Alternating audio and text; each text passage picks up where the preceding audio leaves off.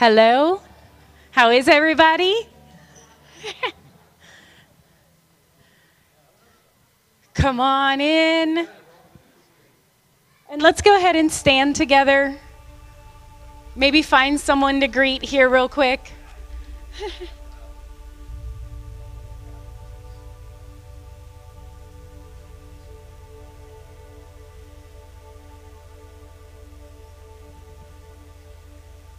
Are you excited to be here? I am. All right. I just have one verse I wanted to read to us this morning. It's in Psalms 103, verse 22. It says, "I will bless and praise the Lord with my whole heart. Let all his works throughout the earth, wherever his dominion stretches, let everything bless the Lord." So it's a simple verse, but Father, we just come before you to bless you with our whole heart. We don't leave anything behind, right? We bring our whole heart, all of our affection, everything that's happening on the inside of us. We bring us to you. And we decide right now, this is your day. This is your week. This is your life. I will bless you. I will bless the Lord with my whole heart.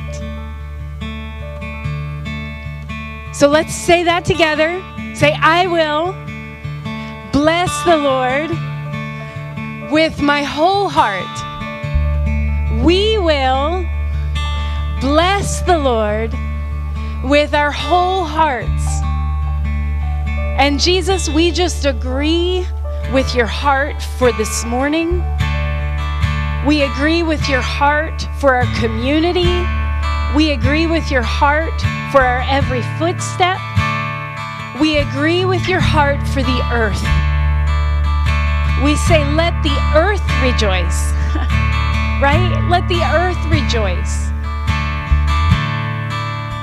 Because you're good. That the whole earth would see him, right? And that we this morning will see the Lord. We love you. Amen.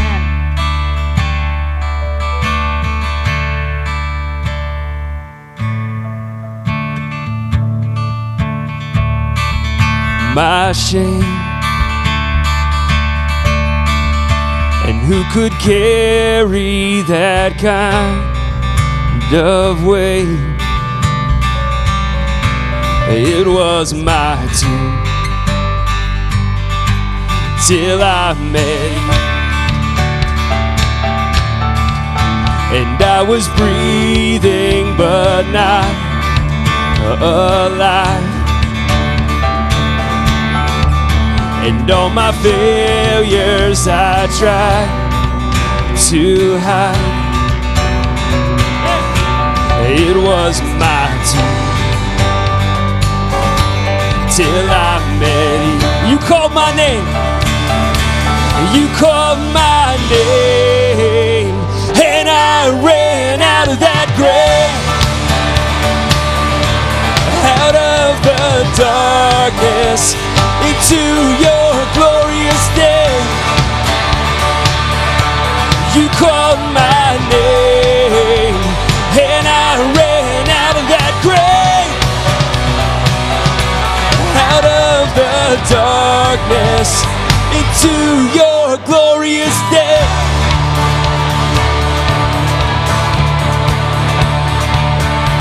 Here we go. And now your mercy has saved my soul. And now your freedom is all that I know. The old made new. Jesus, when I met you, you called my name. You called my name. And I ran out of that grave,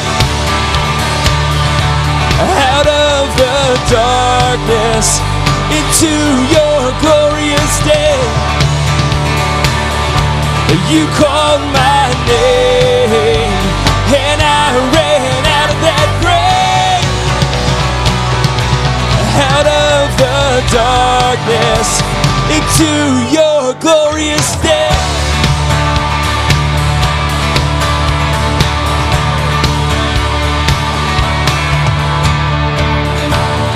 Come on, who's excited today? We're going to declare what the Lord has done.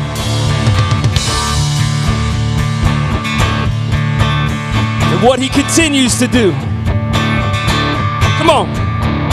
And I needed rescue, my sin was heavy, but chains break at the weight of your glory. I needed shelter, I was an orphan. Now you call me a citizen of heaven. When I was broken, you were my healing. Now your love is the air that I'm breathing. I have a future, my eyes are open, 'cause when you called my name, here we go, I ran out of that grave, out of the darkness into your glorious day. You called my name, and I ran out of that grave, out of the darkness into your glorious day. Hallelujah. Come on, we're gonna do it one more time.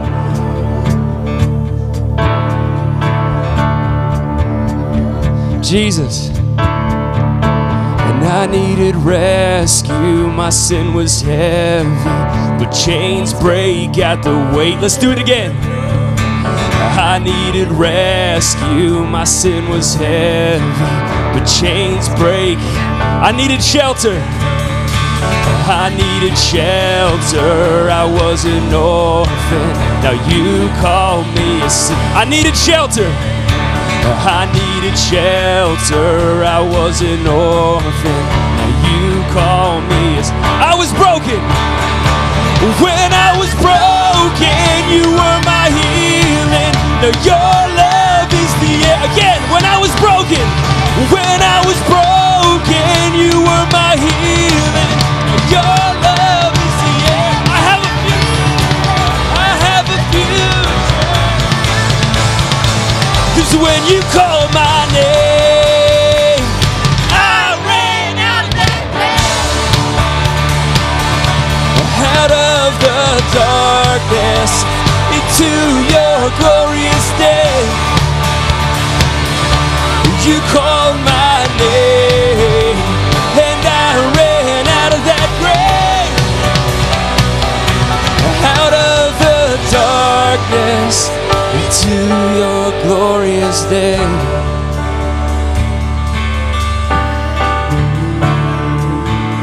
Thank you, Lord.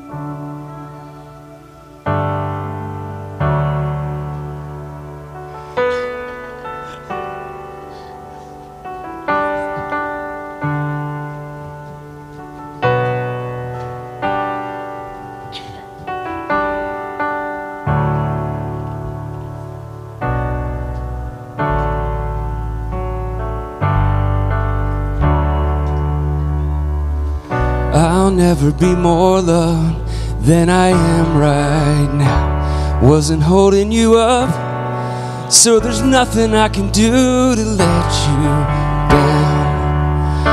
It doesn't take a trophy to make you proud. I'll never be more loved than I am right now.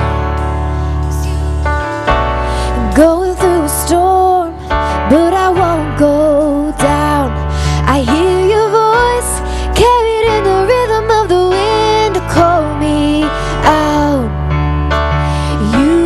across an ocean so I wouldn't drown. You've never been closer than you are right now. 'Cause you are Jireh, you are enough. Jireh, you are enough. And I will be content in every circumstance. Jireh, you are enough. forever enough, always enough, more than enough. Forever enough, always enough, more than enough. Let's do it again.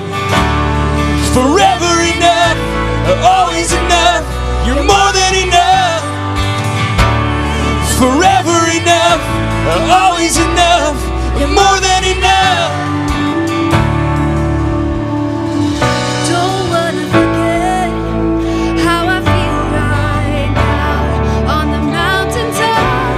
I can see so clear what it's all about.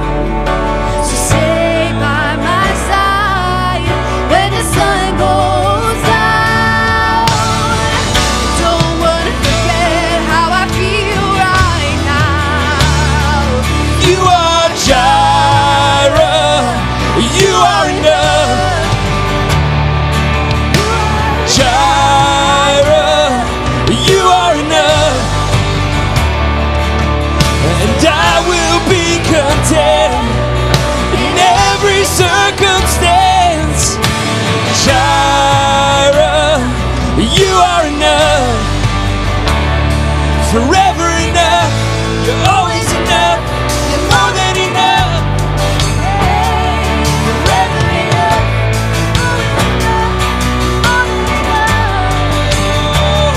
forever enough, you're always enough. More than enough, forever enough.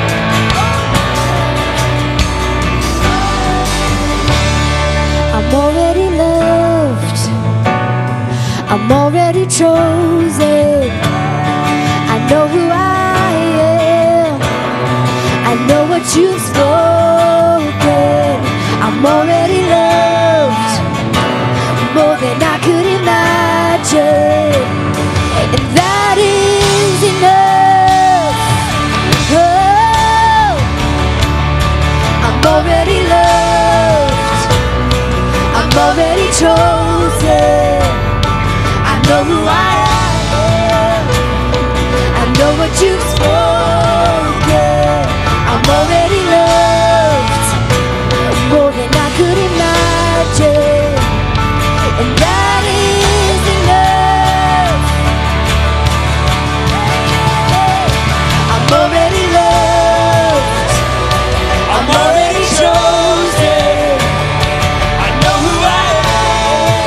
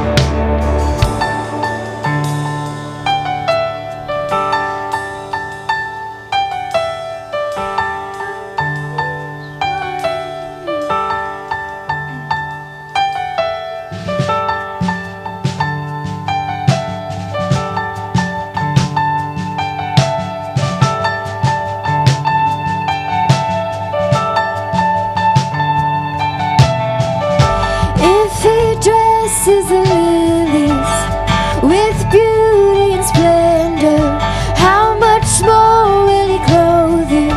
How much more will he clothe you? If he watches over every sparrow, how much more does he love you? How much more does he love you? If he dresses the lilies with beauty and splendor, how much more will he clothe you? How much more will he clothe you? If he watches over every sparrow, how much more does he love you? How much more does he love you? If he dresses the lilies with beauty and splendor, how much more will he clothe you? How much more will he clothe you? If he watches over every sparrow, how much more does he love you? How much more does he love you? Ask, think, or imagine, according to his power, it's working in us, and it's more than enough. It's more than you ask, think, or imagine, according to his power, it's working in us, and it's more than enough. One more time. It's more than you ask, think, or imagine, according to his power, it's working in us. It's more than enough, yes. It's more than you ask, think, or imagine, according to his power, it's working in us. And it's more than enough. Jireh, you are enough. Jireh, you are enough. I will be content in every circumstance. Jireh, you are enough. Jireh, you are enough. Jireh, you are enough. So I will be content in every circumstance. Jireh, you are enough. More than enough. Always enough, more than enough, You're more than enough. always enough, you're more than enough. Forever enough. Always enough. More than enough. Forever enough. Come on. Forever enough. You're always enough. More than enough. Forever enough. Always enough. You're more than enough. Oh.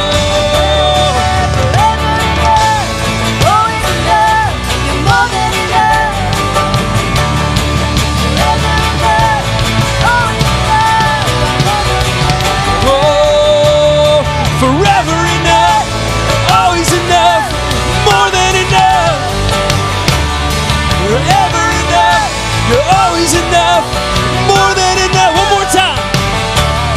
Forever enough, you're always enough. Forever enough, you're always enough, more than enough. Let's sing Jireh one more time. Jireh, you are enough. Jireh, you are enough. So I in every circumstance. So I will be content. So I will be content in every circumstance. I will be content in every circumstance. Jireh, you are enough. 'cause you're more than enough. You're always enough. More than enough. You're more than enough. Always enough. More than enough. Forever enough. Forever enough. You're always enough. More than enough. Forever enough. Always enough. You're more than enough. Thank you, Lord. Paul had said that he learned in whatever state he is to be content. And as we sing this song, I want us to pray for the body. I want us to pray for the body of Christ. And I want us to just declare to the body that he is always enough.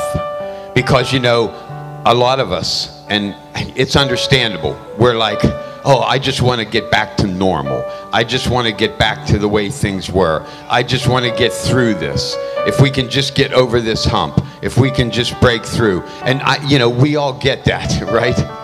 You know, but even in the midst of hard things, even in the midst of difficult circumstances, he, Jireh, is always enough. He's enough right in this. He's enough right now. So we just, Father, we're going to just start and say, Lord, forgive us for wherever we've thought something other than you was enough. Wherever we've put our hope or our faith or our desire in something other than you. Wherever we have desired an outcome more than we've desired you. Wherever we have thought that an outcome or a so-called solution was what we were after more than we were after you. Lord, we just repent. We turn from that. We turn from that right now, individually and as the body of Christ. And really as humanity. And Lord, we declare by faith to your body, the body of Christ globally, and to humanity at large, to our brothers and sisters on planet Earth, we just declare and affirm by faith that Jehovah Jireh is always enough in whatever circumstances you're in. Thank you, Father. And may we be willing to let your Spirit teach us.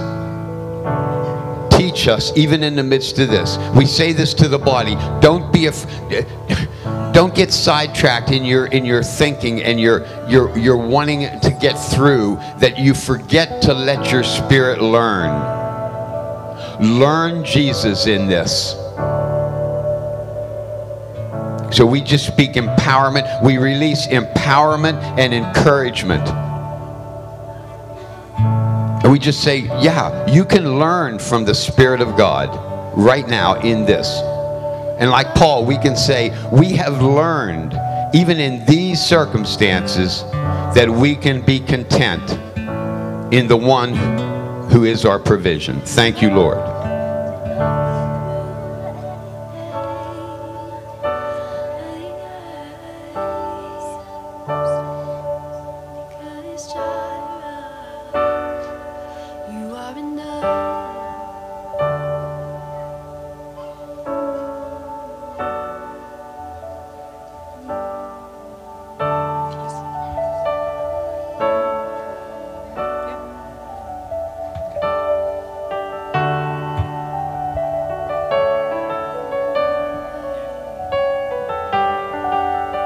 Jesus said this is a house of prayer for all nations.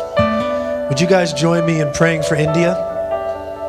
I'm feeling, it's just been on my heart.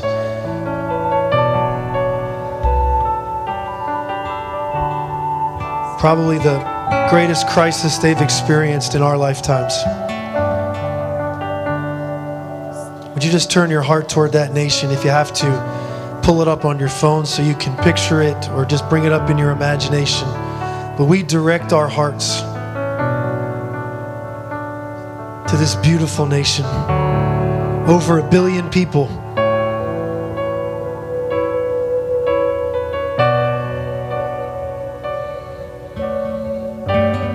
I don't know if we realize this, but almost 1 in 7 people on the planet is Indian.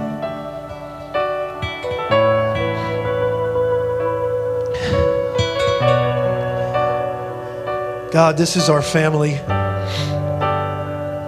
We stretch out our faith. I felt faith rising as we sang this song. And so, Lord God, we declare the faith that it takes to say God is Jehovah Jireh, our provider. We speak over India right now in Jesus' name. Be healed. Be restored. Be made whole.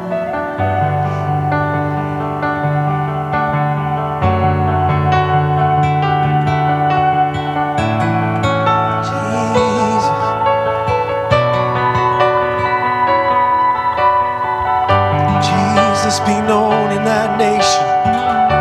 Jesus be experienced as a healer. I hear God saying, I am willing. I am willing to heal you. Ever enough.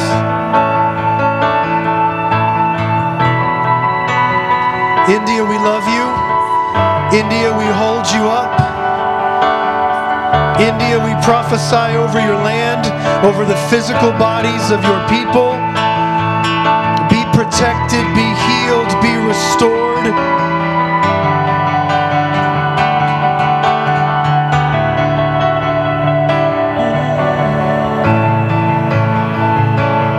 You shall live. Come on, declare it over that nation. You shall live. You shall live.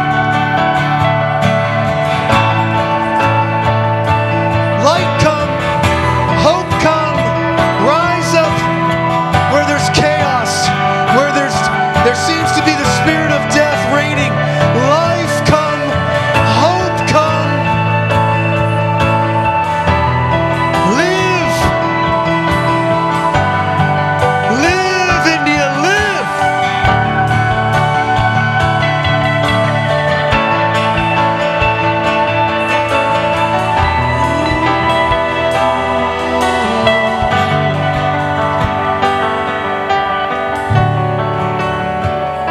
Thank you, Jesus.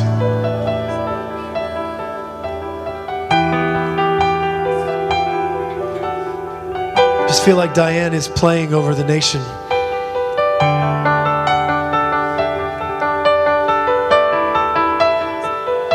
I see bodies all over the nation responding to the notes. Cells regenerating, healthy.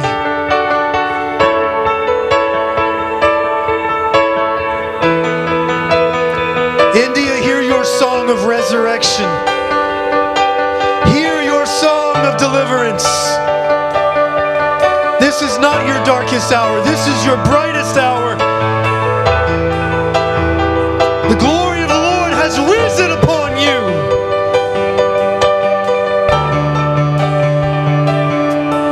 Arise and shine, for your light has come. New cases of COVID drop in Jesus' name. Come on, church, let's prophesy over India. Health, life, abundant life, restoration. Jesus is Lord of India. Jesus is the healer of India.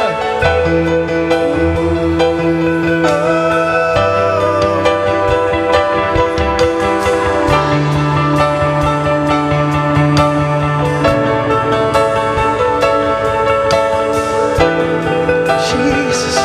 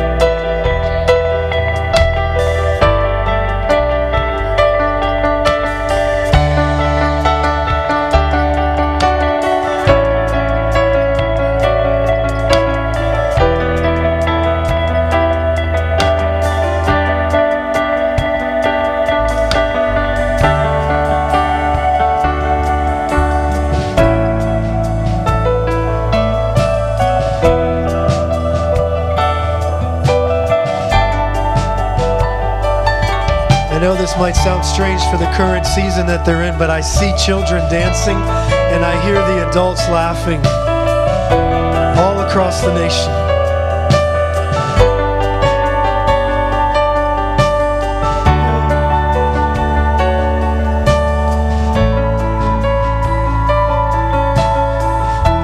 India, you have a future with a hope. You have a future with a hope. Call on the name of the Lord. Call on the name of the Lord for India. Have mercy, have mercy, have mercy. Oh God, have mercy, have mercy, have mercy. Oh God. Have mercy, have mercy, Jesus.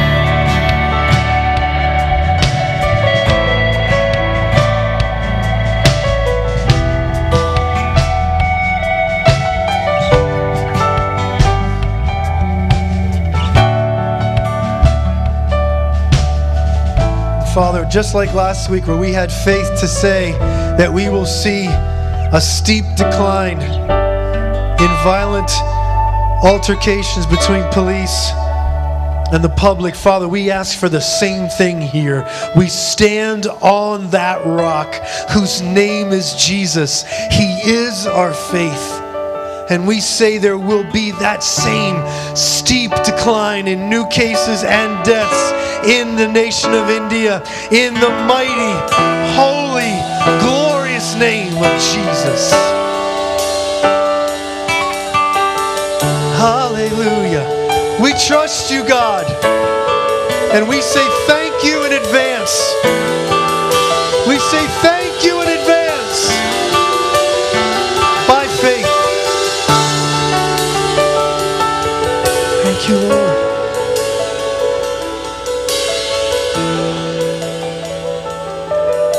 Thank you, Lord.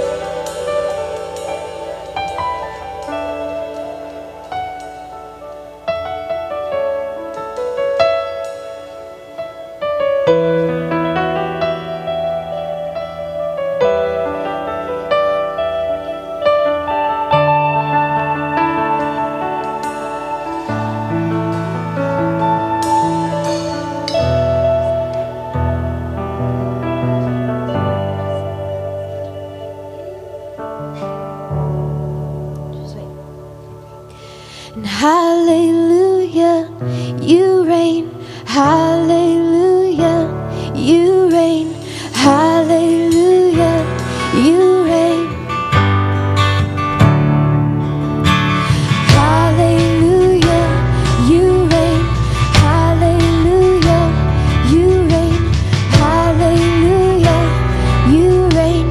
So I just keep declaring like who he is. And then I think about him, all of that's in him reigns over that kind of India here. You are healer, restorer, provider, and hallelujah, healer, restorer, provider. You're healer, restorer, provider. You're healer, restorer, provider, and hallelujah, you reign. I'm so thankful it's you that reigns. Hallelujah, you reign. Hallelujah, you reign. I'm so thankful you reign. I'm so thankful you reign.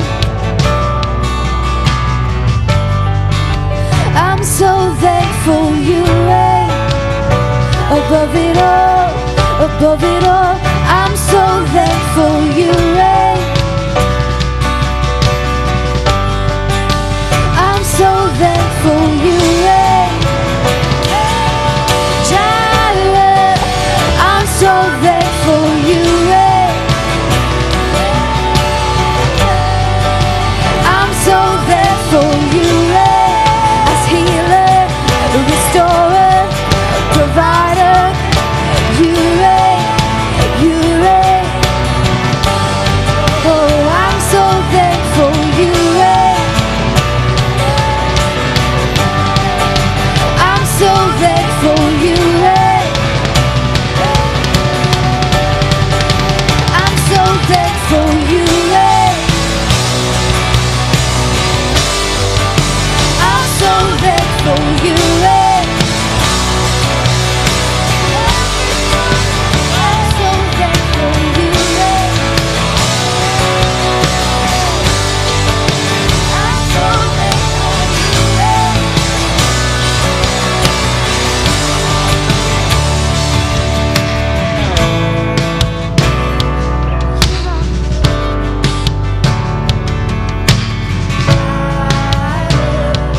You are enough, and I will be content in every circumstance. 'Cause Jireh, you are enough. Come on, let's do it again. Jireh, you are enough. Jireh, you are enough. And I will be content in every circumstance. Jireh, you are enough. Jireh, you are enough. Jireh, you are enough. So I will be content in every circumstance. Jireh, you are enough. Forever enough, always enough. Forever enough, always enough, more than enough. Oh, forever enough, always enough. Forever enough, you're always enough, more than enough. Come on. Forever enough, Always enough. more than enough. Forever enough, always enough, more than enough. Get into it. Come on. Forever enough,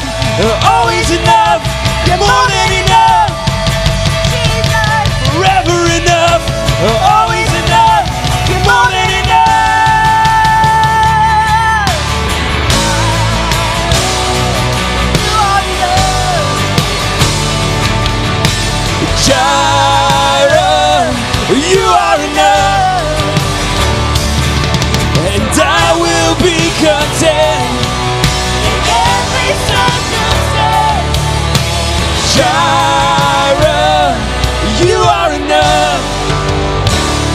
You're more than enough. You're always enough. More than enough. Forever enough. Forever enough. Always enough. You're more than enough. Forever enough. You're always enough. You're more than enough. Forever enough. You're always enough. You're more than enough. Thank you, Jesus.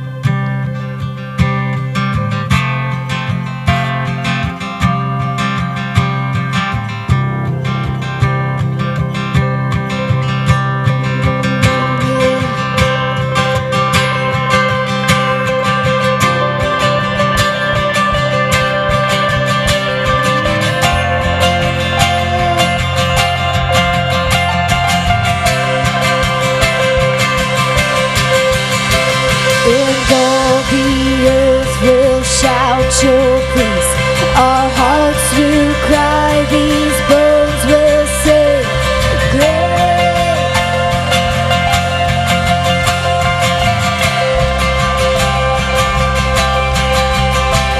And all the earth will shout your praise, our hearts will cry, these bones will sing, great are you.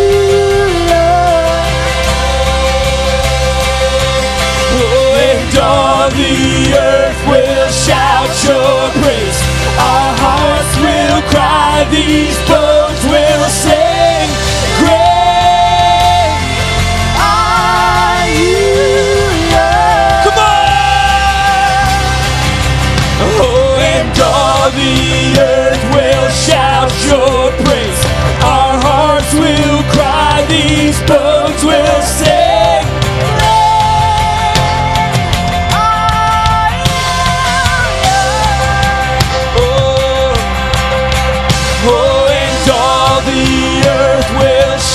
Your praise, our hearts will cry, these bones will sing, great. It's your breath. It's your breath in our lungs. So we pour out our praise. We pour out our praise. It's your breath In our lungs, so we pour out our praise to you, oh. It's your breath In our lungs, so we pour out our praise. We pour out our praise. It's your breath in our lungs, so we pour out our praise to you. only. Great are you, Lord.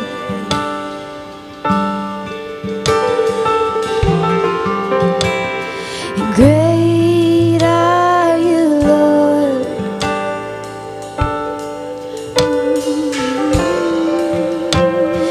Great are you, Lord. So great. Great are you, Lord. It's your breath. Down. It's your breath in our lungs. So we pour out our praise. We pour out our praise. It's your breath in our lungs. So we pour it all out. We will pour it all out in our lungs. We pour out our praise. We pour out our praise. It's your breath. It's your breath in our lungs. It's your breath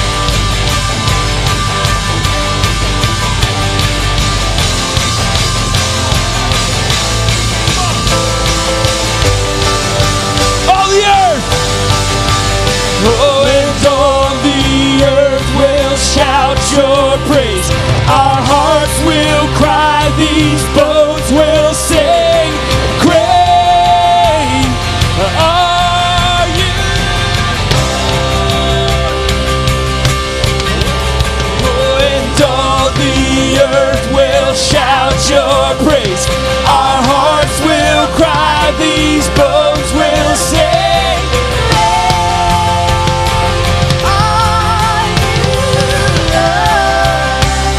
Again. Oh, and all the earth will shout your praise. Our hearts will cry, these bones will sing.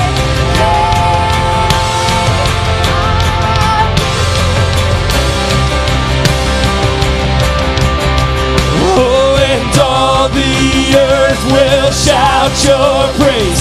Our hearts will cry, these bones will sing. Great are you, Lord. Here we go. It's your, 'cause it's your breath in our lungs. So we pour out our praise, pour out our praise. It's your breath in our lips. We pour out our praise to you, Lord. 'Cause it's your breath in our lungs.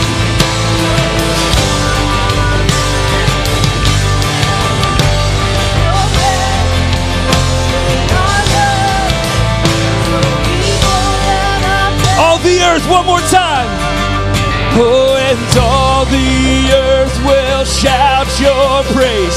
Our hearts will cry, these bones will sing. Great are you. Oh, and all the earth will shout your praise.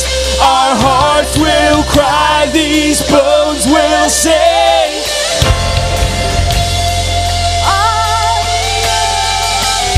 Come on, we're not done yet. Oh, and all the earth will shout your praise. Our hearts will cry, these bones will sing. Are you Lord? Oh, and all the earth will shout your praise. Our hearts will cry, these bones will sing. Are you Lord? All the earth. Oh, and all the earth will shout your praise.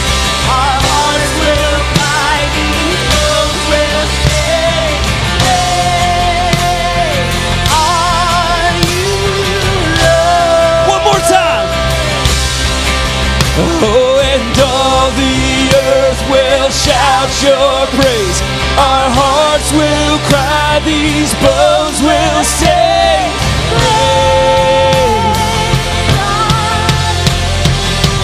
It's your breath. It's your breath in our lungs. So we pour out our praise. We pour out our praise. It's your breath in our lungs. So we pour out our praise. It's your breath in our lungs. So we pour out our praise. Pour out our praise. It's your breath in our lungs. So we pour out our praise to you only. Great are you, Lord.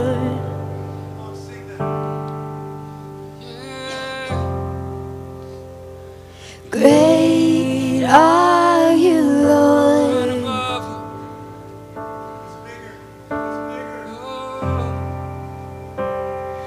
Great are you, Lord. Beside you.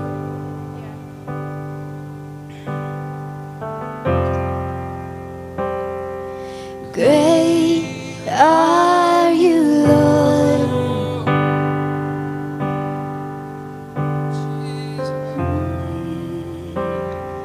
Great are you, Lord.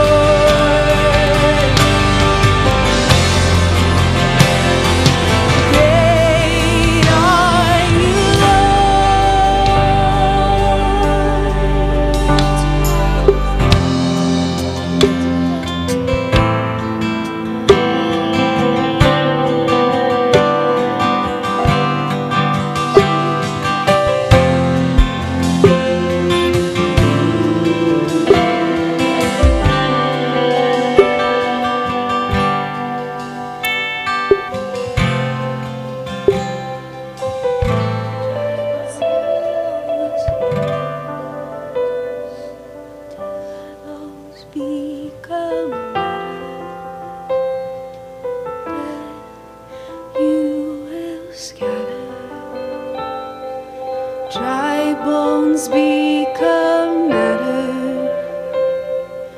Death, you will scatter. Dry bones become matter. Death, you will scatter. And hope arise in these dry bones. Hope arise. Death, you will scatter. Ooh. Life arise.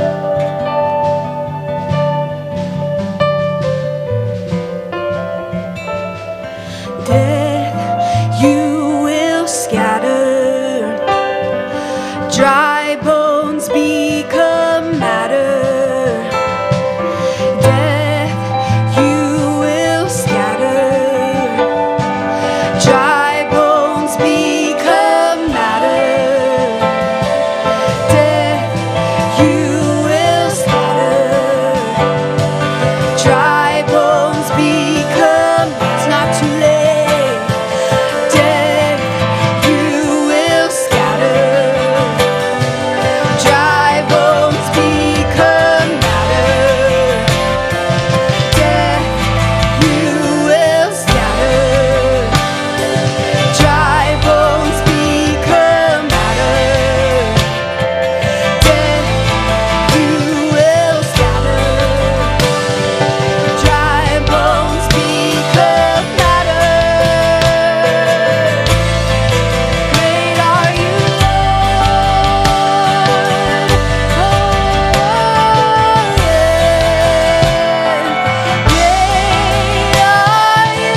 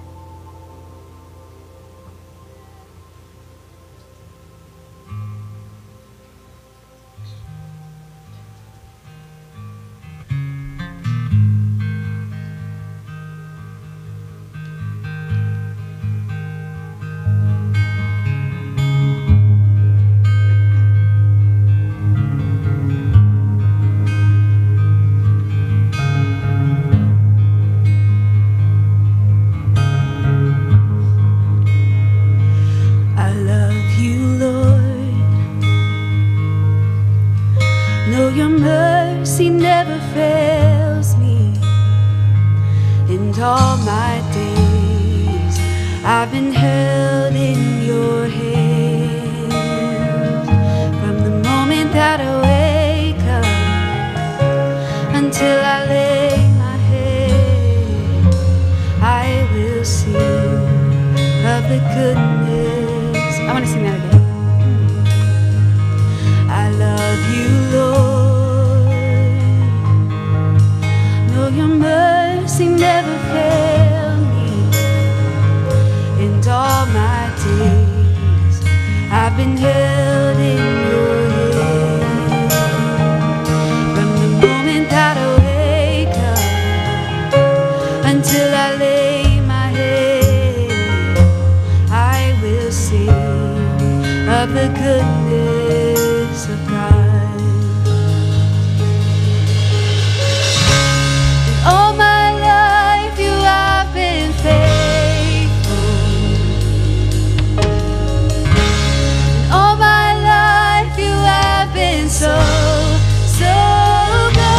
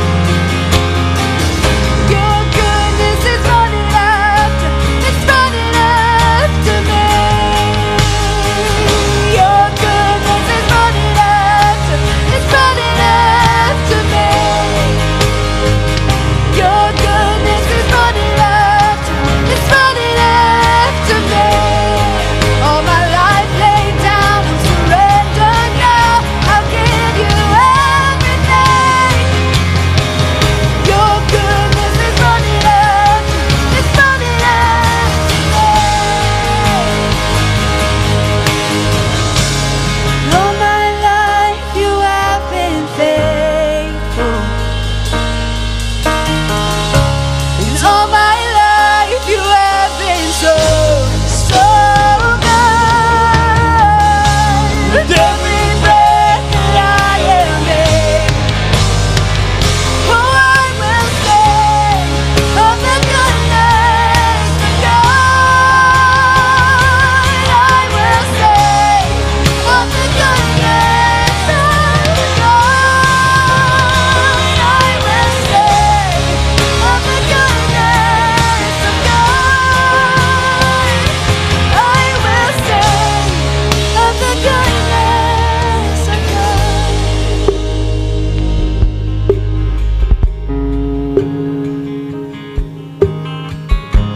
And all my life you have been faithful.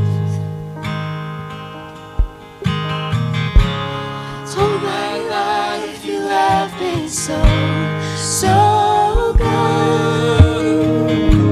With every breath that I am in, oh, I will sing of the goodness of God. I will sing of the goodness of God. I will sing of the goodness of God. Oh, I will sing of the goodness of God. I will sing of the goodness of God. Yes. I will sing of the goodness. Of God. Oh, I will sing Of the goodness of God. I will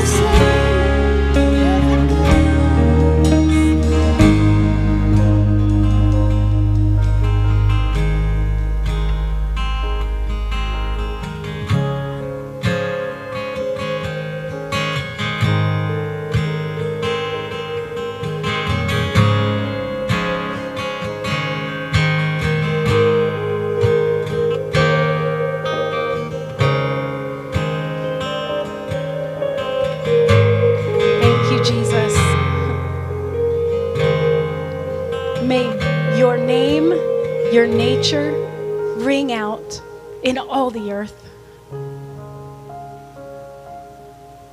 Multiply every seed that was sown this morning in the earth. That the whole earth would rejoice at her King.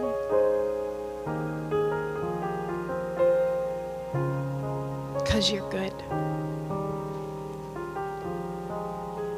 It's time to give. So, Father, we just ask that every offering, every gift, every tithe, that it would be blessed and multiplied, and that the heart that gives it would be filled and blessed and multiplied. Amen. So I know a lot of you do it online, but come and give.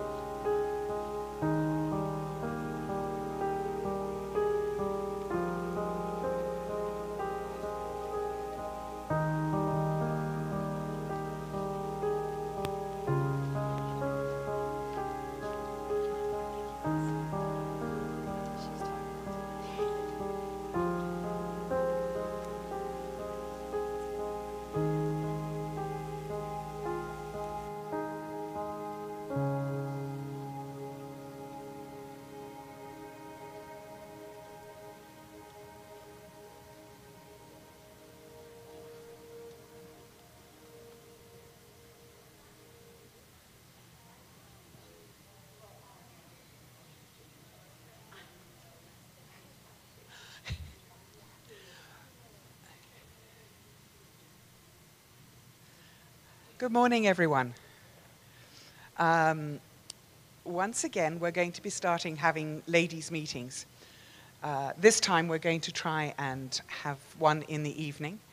And we were going to try and start in May, but with all of the COVID that went through everybody, we decided we'd bump it till June. So June 11th will be when we have our first meeting.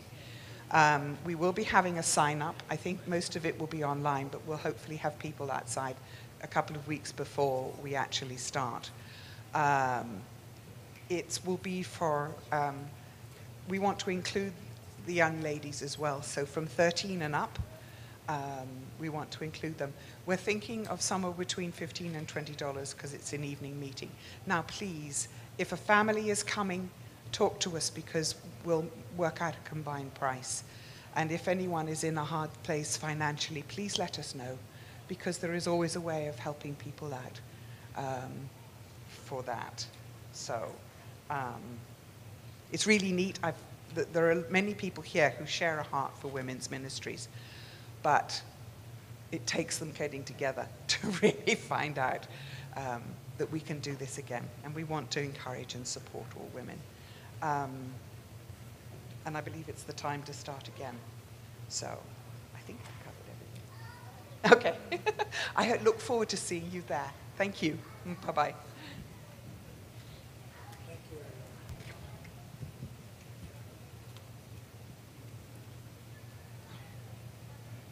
Okay, kids can go out this way.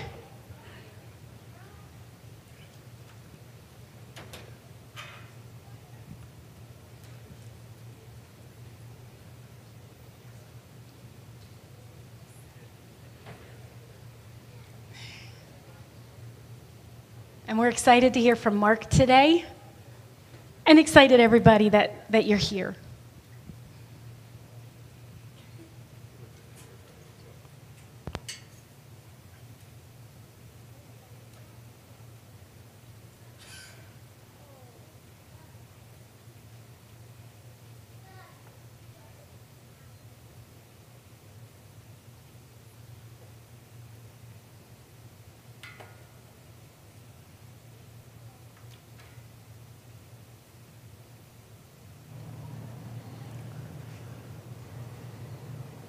How y'all doing?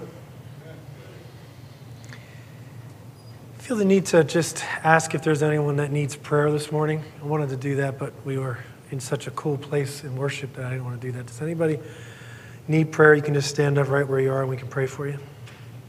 Physical healing, stuff in your family, anything. Even if you don't want to say, you just want to stand up. I just want to pray a blessing over you. Anyone?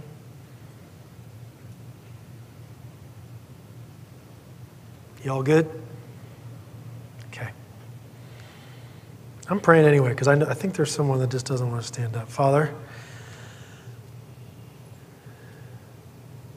I ask that you would be more apparent in this situation that I'm sensing in my heart. Heal and restore. Father, I feel like it's been like several years in this situation where they haven't seen breakthrough, they haven't seen change. They kept hoping for something to shift or break open, and it hasn't yet. Lord, I ask for the love that is patient and for the faith that is secure and the trust that causes peace in that situation. But I do ask, Lord God, that you would be fully and completely yourself there. Heal, restore, save.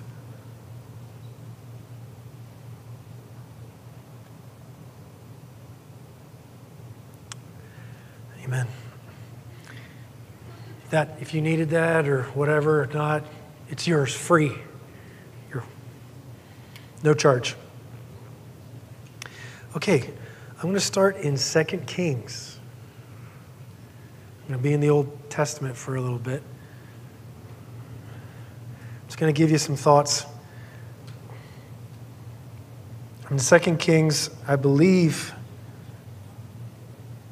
I told Anderson verse 8. Is that right? Okay.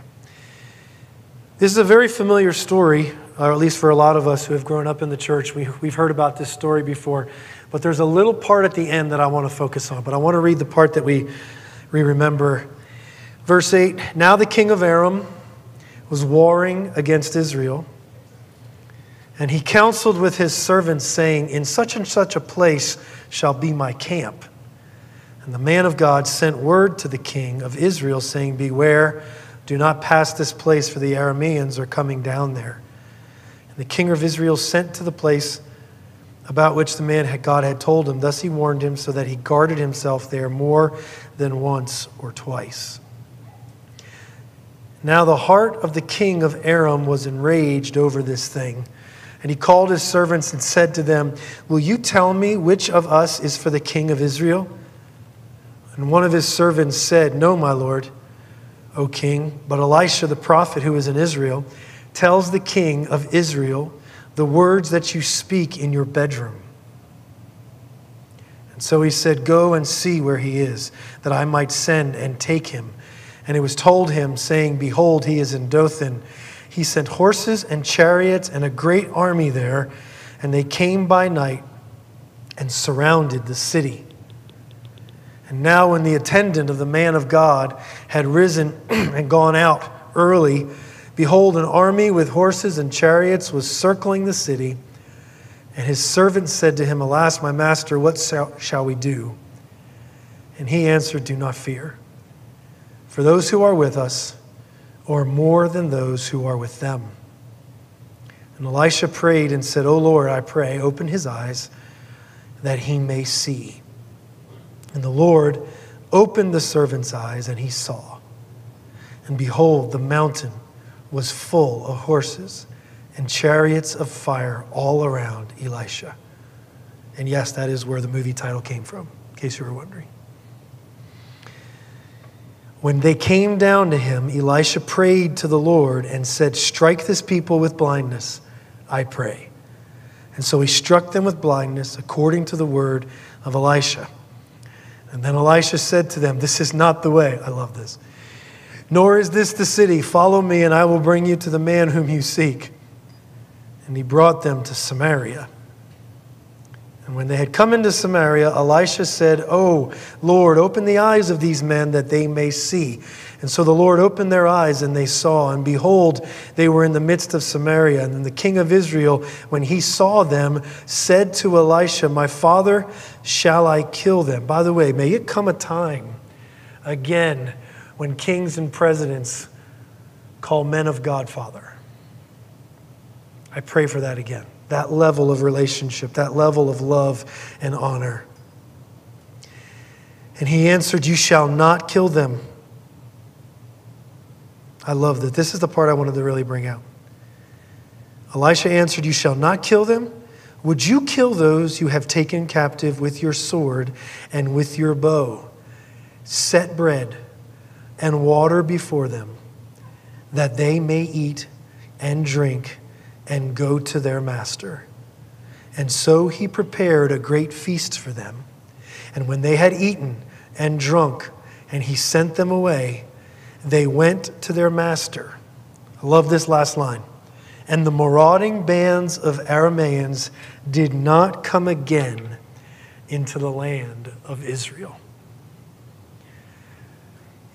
It would seem to make sense that any time, and there are other places in the Bible where the Lord actually delivers the enemies of Israel into the hands of Israel, and God commands, kill them all or destroy them. But in this case, I feel like I want to highlight this because it is later on in the history of the Jews where the Lord directs the man of God, Elisha, in a different direction.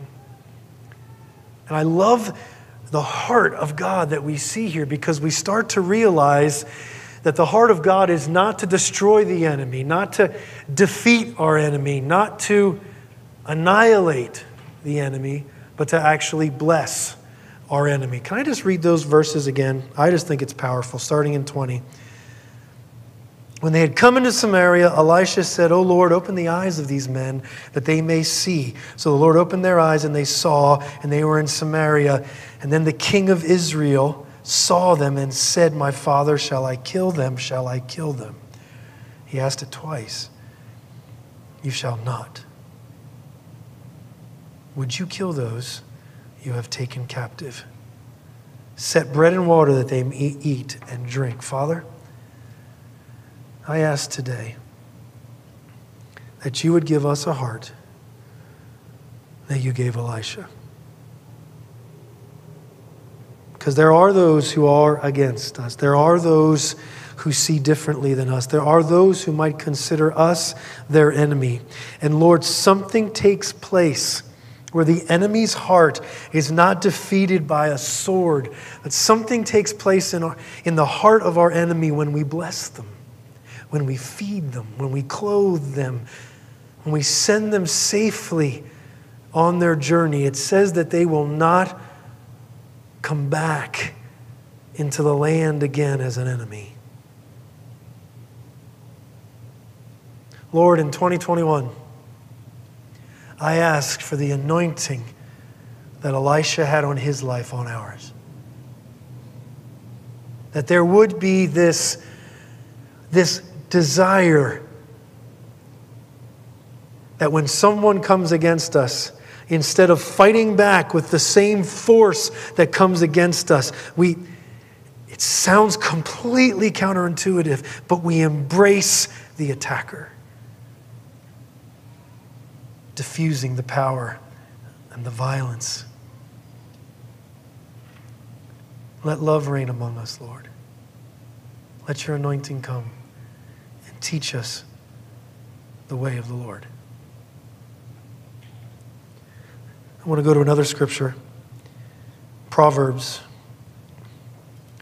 25, verse 21. This is Solomon. If your enemy is hungry, give him food to eat. And if he is thirsty, give him water to drink.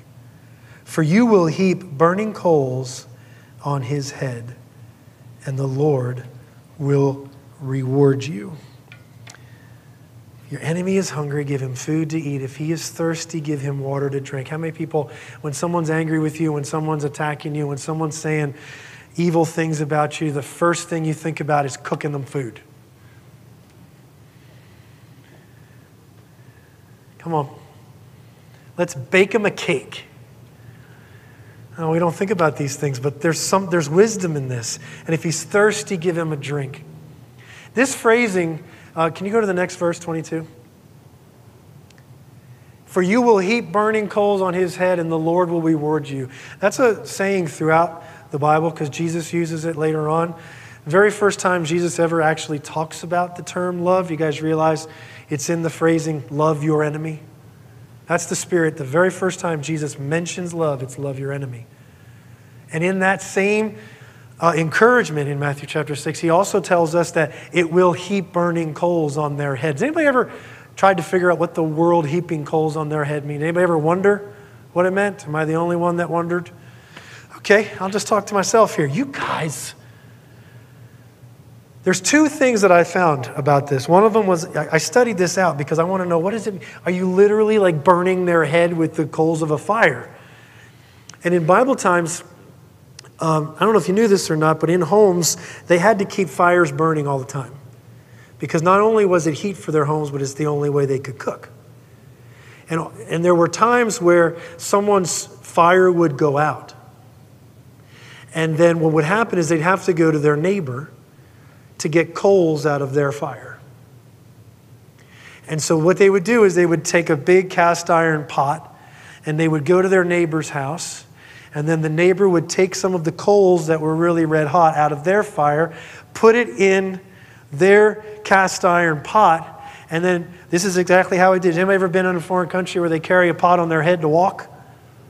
That's what happens. They actually take the pot then, and I think there's some kind of, cushiony thing here, because I don't think you want to put a burning hot thing on your head. But you actually then put it on your head, and then you walk back over to your house, and then you put it in your stove, and you get your fire going again. So the idea is that, and it actually said that it was one of the greatest signs of love in Bible times when you offered the burning coals from your fire. Because what happens to your fire when your burning coals leave the fire? It could go out. And it happens. I burn wood fires all the time through the winter. Anybody else? Burning hot coals. Oh, baby. It just, Like I can feel warm right now just even thinking about it. It's the best thing. And then when you take them out, you're actually having to restoke your own fire. So one of the ways that we actually heap burning coals on their head, because it says that when the person whose fire was out walked away, what were they feeling from their neighbor? They were feeling care. They were feeling love. They were feeling someone was providing for me. And they walked away. And it actually was said that in Bible times, it was one of the greatest forms of love you could offer someone by offering them the coals from your fire.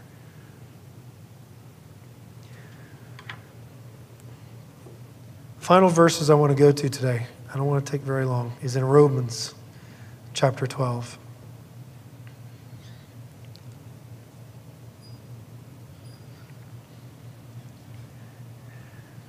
I'm going to start in verse 9.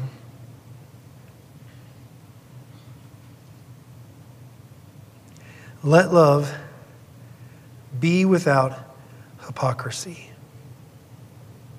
Abhor what is evil. Hate it. Despise it. Push it as far away from you as possible, what is evil. And cling to what is good. Be devoted to one another in brotherly love.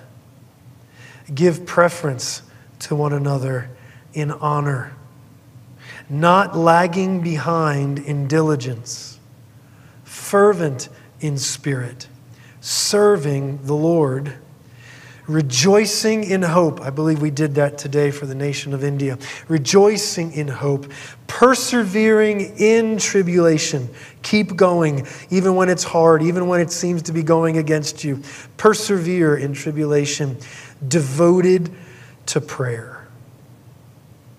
Contributing to the needs of the saints. I want to tell you, in the last couple of weeks, maybe the last month, I saw that in this family as people were sick. People were saying, hey, I can't go out for, the 10-day quarantine period, whatever it was. I watched the family take care of one another, provide for one another. It was beautiful. Contributing to the needs of the saints and practicing hospitality. Bless those who persecute you. Bless and do not curse. I'm going to read it again. Bless those who persecute you. Bless and do not curse. Rejoice with those who rejoice and weep with those who weep. Be of the same mind toward one another. Do not be haughty in mind, but associate with the lowly. Do not be wise in your own estimation. Never pay back evil for evil to anyone. Respect what is right in the sight of all men. If possible, so far as it depends upon you, be at peace with all men. I love that verse. If possible. First of all, it is entirely possible to not be at peace with all men. I want you guys to know that. There are some people that are just going to be pissed off at you. And Paul says it right here. If possible, and by any, what does it say? As far as it depends upon you. There are going to be people that no matter what you do, they're just not going to like you. No matter what you say, they're going to pick it apart. No matter what you do, they're going to find fault in it. And as long as it depends upon you, be at peace with them. In other words, and I love this idea, is that they could call themselves an enemy of you, but you don't have to call them your enemy. And I think that's what Jesus says when he says, love your enemy, Chris. He says, decide today that they're not your enemy. Even if they hate you, even if they scoff at you, even if they pick you apart and find fault with you, it is their choice, not yours. Something takes place in your heart when someone who hates you is loved by you. There's a healing. I actually believe there's a healing that takes place in us. I was talking to the Lord a while back about this, back when the whole COVID thing started, because I began really asking the Lord for long life. And I want to tell you, I think it's something that you can ask the Lord for. And not only does he give it to you, but he'll teach you how to have a long life. Anybody else want a long life? I want a long life. I want to live long on this planet. I've told you this before, I want to see my great-great-grandchildren. I want to see them. I want them to know me, and I want to be healthy enough to actually know them. I think there's some people that are old enough to see their great-grandchildren, but they don't actually know that they're great-grandchildren. I actually want to be of mind to know them. And one of the ways he said that is he flat out showed me the scripture where Jesus says, love your enemy. Hold no bitterness, hold no wrath, hold no unforgiveness in your heart towards someone who hates you. If you can do that, this is what he showed me. He says virtue will flow. That would not be available if you couldn't.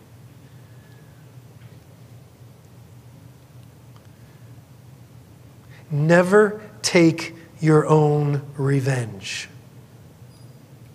I want to say that again. And I ask the spirit of those 5 words to saturate the defenses of every one of us. Never take your own revenge. Beloved, but leave room for the wrath of God. Now, I want you guys to make sure that you understand this, that the wrath of God is not just the punitive anger of God. Okay? We use the term wrath to just mean, I am so mad at you.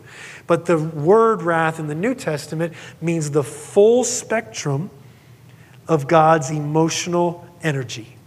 It means his love and his hatred. It means his anger, his frustration, his sadness. You name an emotion, the word wrath covers all of that. It's the full breadth of God. What we do when we choose to not take it out on our foe, when we choose to let them go, we actually make room for the Lord to have his way with people. And I think, and remember I told you there's 2 definitions for that heaping coals on their head. I believe this is the other one. The other one is when you heap coals on their head. Well, let me just finish because it says it right here. For it is written, vengeance is mine, I will repay. But if your enemy is hungry, feed him. If he is thirsty, give him a drink. For in so doing, you will heap burning coals on his head. What I think happens, if someone reviles us, their energy, their focus is to literally inflict harm on you. I want you to know that if someone hates you, if someone is angry with you, if someone calls you their enemy, their desire for you is pain. I want you to understand that.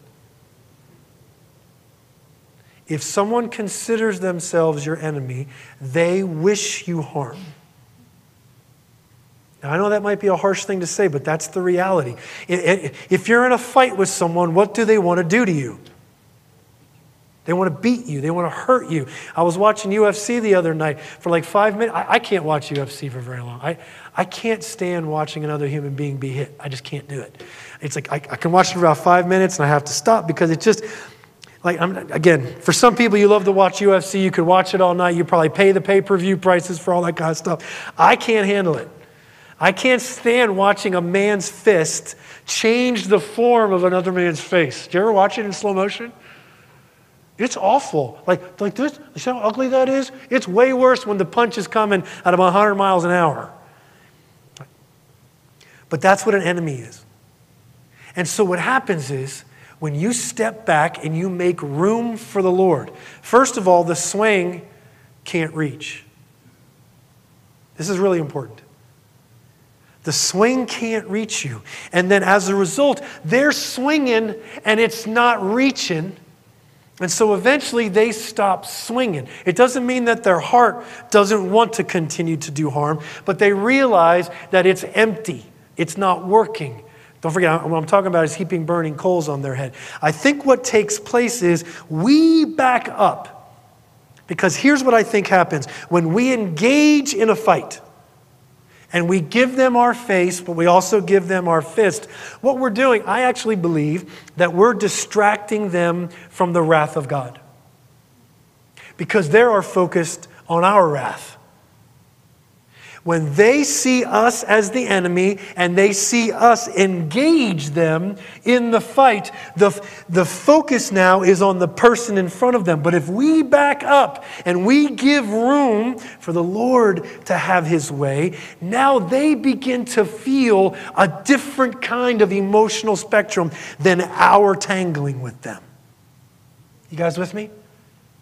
As I back up, I give room to the Lord Jesus. This is what Paul is teaching us here. He says, look, don't take your own revenge. When you see someone punch you, when someone says something with you, the best thing you can do is not retaliate. This is what I think Jesus is talking about when he says turn the other cheek. When he says give them your cloak also. You guys know those scriptures. How many people don't like those scriptures? I don't like it because I don't like being stolen from. One hit's enough, why another? But this is what he's talking about. He says back up. Let me at my child. What too many of us are doing when we engage in the conflict, when we engage in the fight, especially in the spirit. I think there's a way to engage somebody without joining in the spirit of an enemy. I believe you can engage someone in conflict as a friend, though they might see themselves as an enemy. The problem is, oftentimes when someone fights with you, right away, you want to fight, right? Jimmy, come here. It's my friend Jimmy. Everybody say hi, Jimmy. Jimmy loves being in front of people. Okay. Just put your hands up like this. Anybody notice something that he did? He did not push back.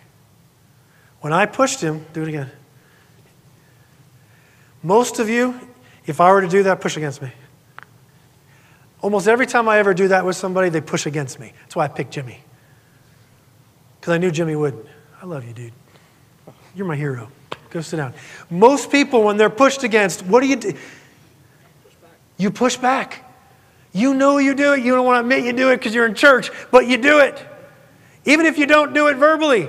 Even if you don't do it out loud. Inside you're going, Anybody?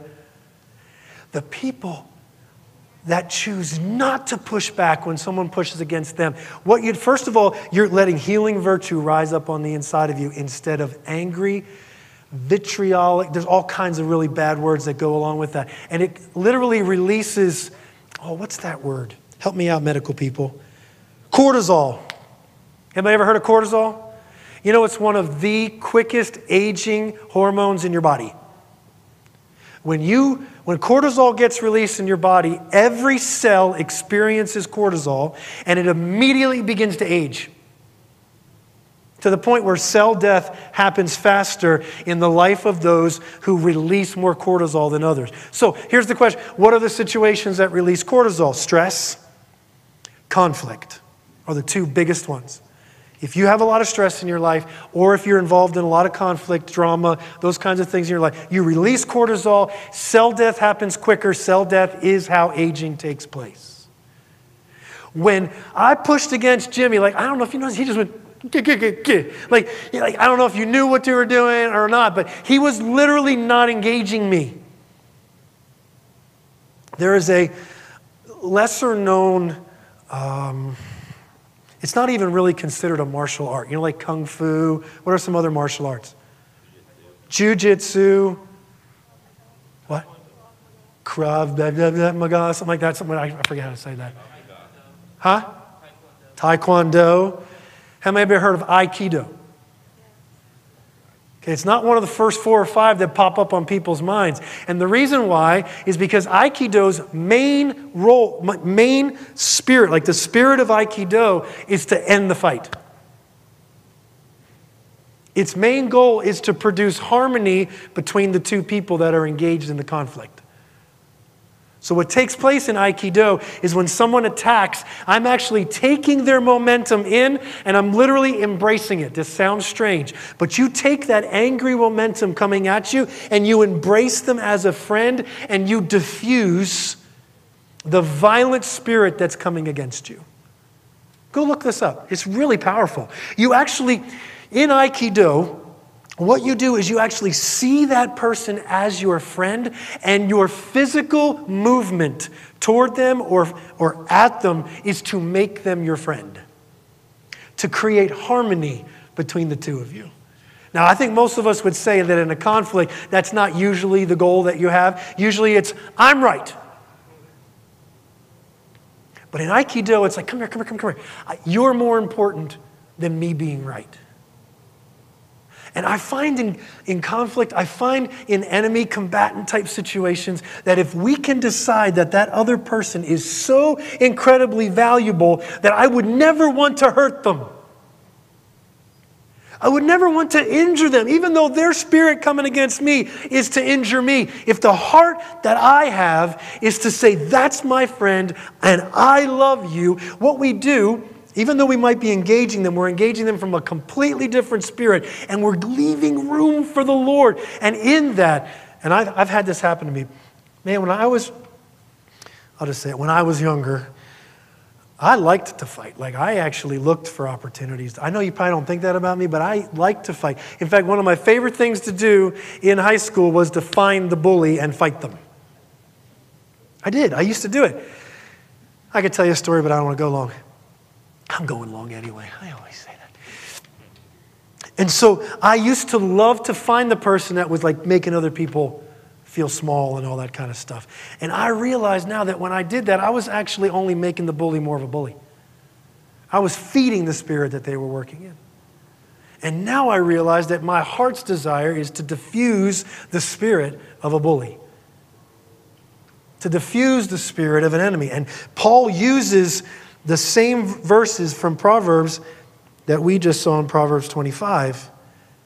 Vengeance is his, is the Lord's, and I will take care of this. If your enemy is hungry, you feed him. And as they're eating the food that their enemy made for them, suddenly the wrath of God can be felt. But if I'm busy beating them up, if I'm busy tangling in warfare with them, they can't feel the Lord's wrath.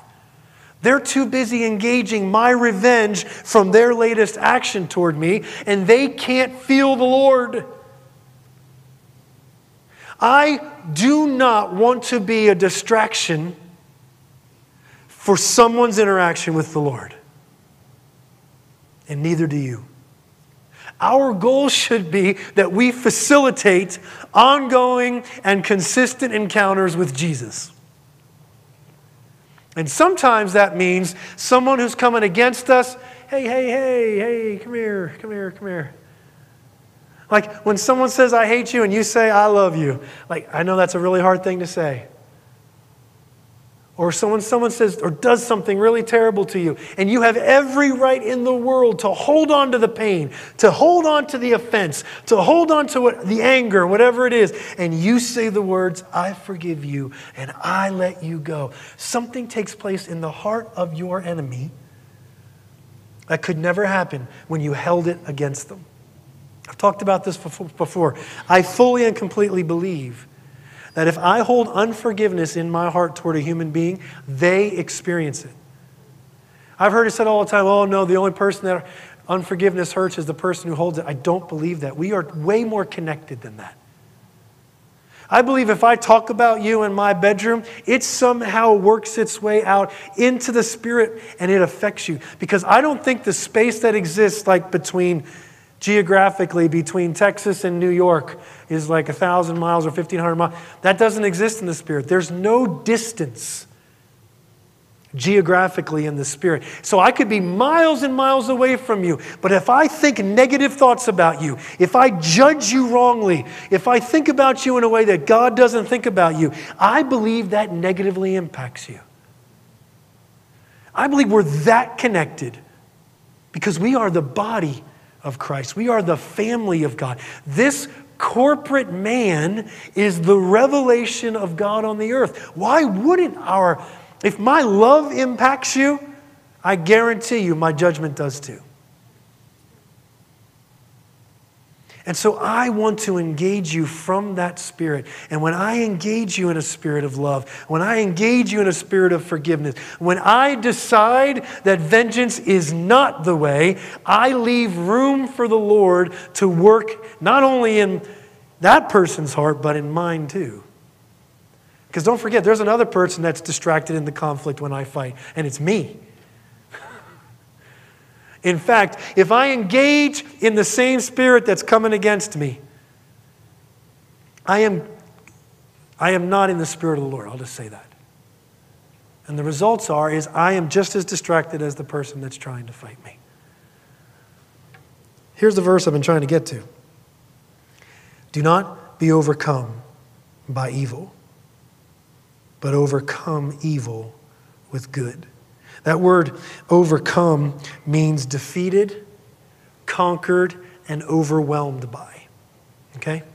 You know, even beyond the relational context that I've been using mostly as the example here, the idea of enemies and evil is something that I'm seeing a lot in the world today. Like more than ever in my lifetime, is there polarization?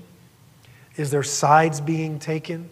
This is my view and this is their view, and as a result, we are against one another? Like, it seems to be a cultural, norm now to be against or in disagreement with somebody as the result of what they believe or what they think.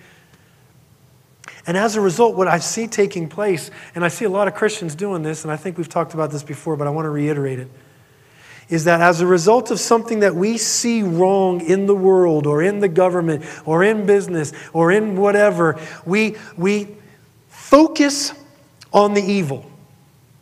We focus on what we think is wrong. And when we do that, and guys, this is the exact same example, but just on a much broader sense. We engage in a conflict that God actually doesn't want us in. The responsibility of the believer is not to point out what is wrong in the world. The responsibility of the believer is to demonstrate and model what is beautiful in the world. What is right, what is holy, what is true. Our existence exists. Like, you exist to be light. You exist to be glory. You exist to shine. And you can, your life, without verbally saying it, should say, look at the Lord. But every time we say, hey, do you see what's going on over there? Do you see what's happening over there? To the point, that's why I love the story, Elisha blinds them. I think there needs to be a blinding that takes place so that we can simply see what the Lord is doing. His servant was so caught up in all of the army that was all around him. And Elisha says, dude, can't you see? Can't you see what's really available? What's really going on? Lord, open his eyes. I'm going to tell you, I pray that for the church. May your eyes be opened so that you would not be overwhelmed by evil. When I engage in what is wrong in the world, I highlight it. When I step back from what is wrong, look, there's a lot of bad stuff happening. I think there's a lot of plots. I think there's a lot of evil being talked about in dark corners that affects the masses. Guys, you don't defeat it by pointing it out and screaming about it. You defeat it by walking in a different spirit that does not engage the evil. I engage my Father's Spirit. And when I engage my Father's Spirit, I'm no longer overcome by what's going on in that little dark corner over there. Instead, I am overwhelmed. I am conquered by good. And I begin to walk in that goodness. I begin to engage in that goodness. And my life extends it into the earth. That's why we exist. Whatever we engage in, we're overwhelmed by. Whatever you point your energy toward, whatever you think is... whatever you give your heart to, whatever you give your influence to, that's what takes over in your life. This is what Paul is talking about here. He says, at the end of the day, do not be overcome by evil. And look, there's a lot to be overcome by. There's a lot to be conquered by. And my fear is that those who are the light of the world feel like it's a much more important responsibility to go fight with evil. And I would say to you, please, you are free from that responsibility today. Because Jesus already defeated every devil. I want to say that again. The victory that Jesus won on the cross is final and complete, and he does not need your help. Oh. The spirit of fight can leave you and it's going to be okay. How else do I need to say this? You do not have enemies in the world to fight. You have brothers and sisters to love. You do not have powers and principalities to pull down. No, I want to teach on spiritual warfare again because it has ruined the minds and hearts of charismatic Christians. If we walk according to the Spirit of God and move forward according to the purpose and calling for which we were called, there will literally be a diffusing of every enemy tactic, every enemy plan that exists. It is a trap of those dark forces to actually entice you into the fight. Come over here. Come here. You want to?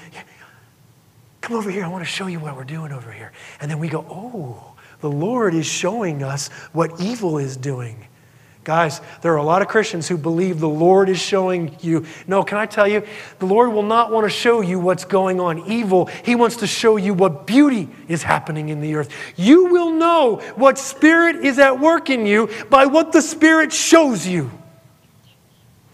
Look at Elisha. Elisha was not looking at the enemy that was surrounding him. His eyes were focused on who was for him.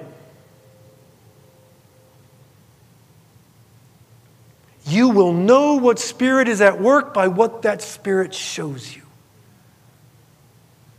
When you see light, when you see glory, when you see goodness, when you see hope, you know Spirit of God is involved.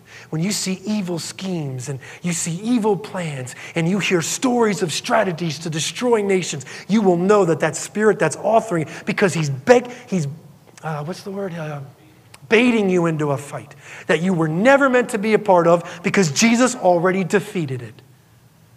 Instead, those who are more than conquerors continually focus on what good can be done in the earth. What's possible. We are overwhelmed by good. We're overwhelmed by hope. We're overwhelmed in faith. No matter what personal situation or global situation that exists, you can be overwhelmed by the hopeful possibilities that exist within them. And that is light. And then every enemy becomes a friend. Even those who plot evil right now, even those who hate me right now for speaking or for being whoever I am, I can love them, and I highlight the possibility of full and complete reconciliation. But if I fight them, I put off the date to reconciliation. If I engage them in that, you know what I'm saying, I'm done. Let's pray together. Father, I ask that the Spirit of Him who raised Jesus from the dead would bring life into our mortal bodies. That we would see according to the Spirit. That we would trust that evil cannot win because all authority in heaven and earth belongs to Jesus. So why would we fret? Why would we fight? And why would we worry when we can trust and we can be a part of solution-oriented action? Holy Spirit, would you anoint us? Holy Spirit, would you wash us? Holy Spirit, would you diffuse the desire to fight with enemies when we're supposed to be cooking them a meal? I ask, Lord, that your wrath has room.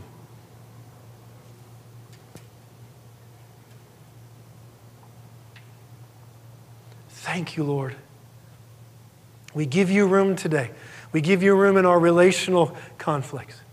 We give you room in our national issues. We give you room. We back up from engaging devils that are already defeated, and we give room to you to work in the lives of those who are influenced by them.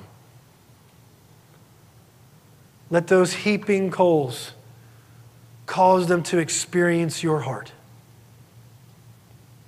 Awaken every heart through this love we have for them.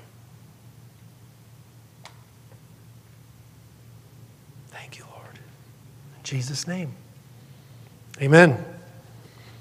Hey guys, I want you all to look at the time. Just look at the time. Look at the time right now.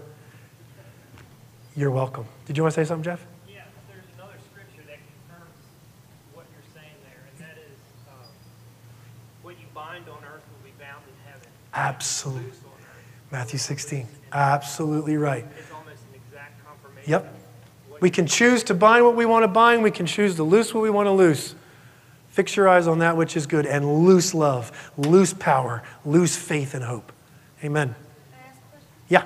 How would you respond to somebody who called you naive to be that full of hope, goodness, focus on love, focus on if that was your response and they were like that's just naive, or you're unaware of what's really happening, or how would your response be? How would my response be if I'm called naive? Because I have been. Because I have been. Well, because I have responded to things with almost like the opposite spirit. And it's kind of like I'm dismissed for being just, naive. Yeah. I don't live by the reputation other people have of me, first of all. So if other people think I'm naive, that doesn't determine my identity. Just ignore them. Well, I don't just ignore them because I want to engage them as love, as my friend. But I won't let their reputation about me determine my identity. Well, so yes, but it almost feels like I suddenly have no weight then. Like my hopefulness, my choice to be focused on the good has no then, because I'm just naive. So I don't have any impact. Does that make sense? With that person. Yeah, with that person. Doesn't matter? That's okay. Okay. It just has to be okay. There's so many other people that need the love, the hope, the light that you are. They hear enough people talking about all the bad stuff that's going on. They need someone like you. There's other people that need someone like you. Yeah. If someone calls me naive or someone calls me, you don't really get it, Mark. I'm just like, oh, okay. Wise as serpents, innocent as doves. Innocent as doves. Well, most people choose one or the other. There's a way to be both. In fact, I've wrote about this before, that I believe our wisdom is influenced by our ability to be innocent. The degree to which I am innocent is the degree which I walk in wisdom. One of the problems is people that call you naive think they're wise. Right, because they think Yeah. that it's wise to be aware Absolutely. of that. Wisdom is actually not at all that. Jesus said, you've hidden these things from the wise of the world and you've shown them to children. Children are innocent. The beauty is we get to see what the Spirit's actually saying and doing in the earth because we maintain our innocence. Call me naive all you want. The Lord calls me innocent. And as a result of my innocence, I have true wisdom that comes from the Spirit of God, not wisdom that comes from the spirit of this world. There's a lot of people who think they're wise because they know stuff. And that's the kind of people that think they're wise in their own eyes, but the Spirit's wisdom is not available. So, I actually think it's a little bit of a badge of honor for someone to call me naive because I believe that innocence is what makes me open to the Spirit's wisdom. Doesn't the Lord call wisdom of the world just stupidness and something like that? Yeah. I don't know if it makes sense. It's a good question, though. Stay in your innocence. True wisdom comes from it. Love you guys. Have a great week.